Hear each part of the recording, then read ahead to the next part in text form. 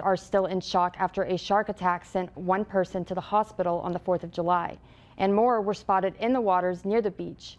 There are more questions about why we are seeing shark attacks in Texas, so News 10's Jessica Rajkumar spoke to a local expert from Cameron Park Zoo who says that it may be one shark responsible for all the incidents. On July 4th, multiple shark attacks were reported on South Padre Island, and while it might seem strange to see sharks in that area, there are 40 species that are native to Texas waters. And some of them do have migratory routes that are seasonal.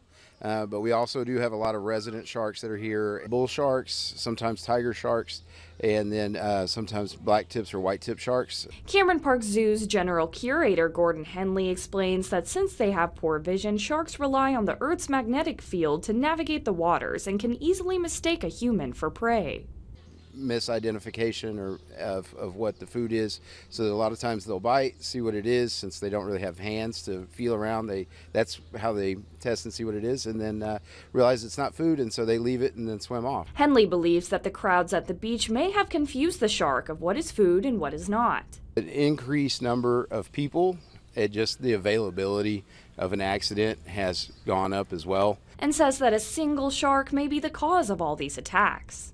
The ones at South Padre Island are probably the result of a single animal that is just kind of acting as a rogue. They're incidental attacks, so the shark is actually just biting them, realizing they're not food, and then letting them go. Henley notes that in Texas, shark attacks are very rare since only 10 people have been attacked in the state since 2012, and advises beachgoers to listen to local authorities on when to go in the water. I guarantee that there are people actively going down there seeing if they can find the shark.